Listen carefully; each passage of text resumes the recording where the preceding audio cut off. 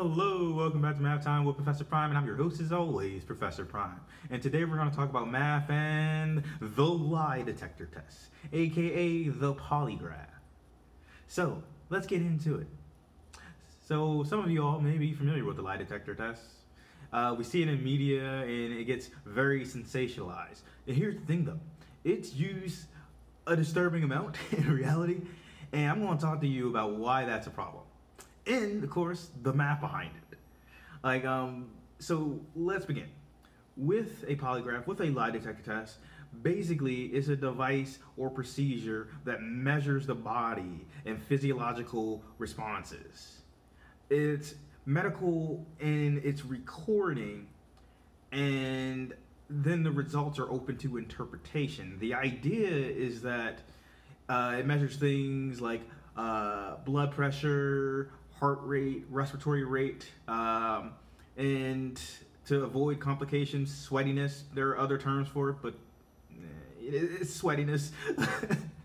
The idea being that if you're measuring these things, right, and let's say people ask you a question, if you answer these questions and there are fluctuations in the rates that are measured, it could be indicative of a person lying. And all the things that I mentioned, right, there are numerical values to them and visual representations to them. Math is built into a polygraph, right? And you may have seen that on TV or online, but the idea is you don't have a polygraph without math. But here's the thing about that. Just because math is involved doesn't mean it's actually valid, right? Context is key. Every time that we use math, context is key. And I'd argue, that's the case for, everything, right? So when it comes to a lie detector test, it gives you data, right? But what can you say about that data, right? Let's say I'm answering a series of questions, right? Let's say there are some fluctuations, right? That doesn't mean that I'm lying, because say I'm answering questions and maybe my blood pressure gets a little higher, maybe I'm sweating more, maybe I'm breathing and it's more labored and my heart rate's increasing.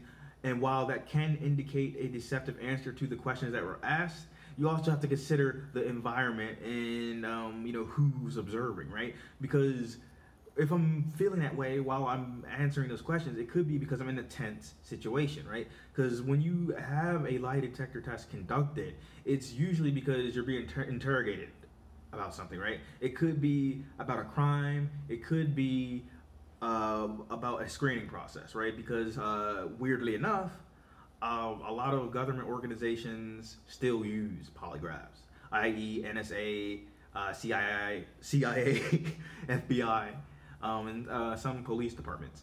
But here's the thing, at least with the government departments, their whole thing, even though I still think it's an issue, is that they're more curious about, to me, looking at lie detectors as being deterrence rather than detection. Because here's the thing. There is no conclusive evidence that lie detectors work. You could have someone who has been trained to beat the system, so to speak. You could have someone who is completely innocent and is just nervous, either by the situation or by the interrogator. Things happen. And while it is true that there have been some people over the years who have workarounds regarding that, that still doesn't make it any more true, right? Because sometimes you'll have a control and test question where, they'll measure things out and they'll see if you're lying about something that's really minor, and then kind of use that to go forward.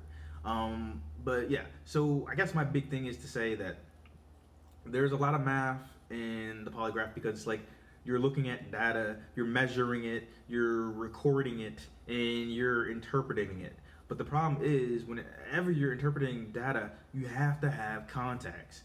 And the thing is, to this very day, a lot of scientific organizations and government organizations say that lie detectors, they're not proven completely valid, right? There's no actual evidence that they can confirm that someone is lying or not. All you got is data, and it's what kind of story are you telling? Is it an accurate one, or are you dealing with an unreliable narrator?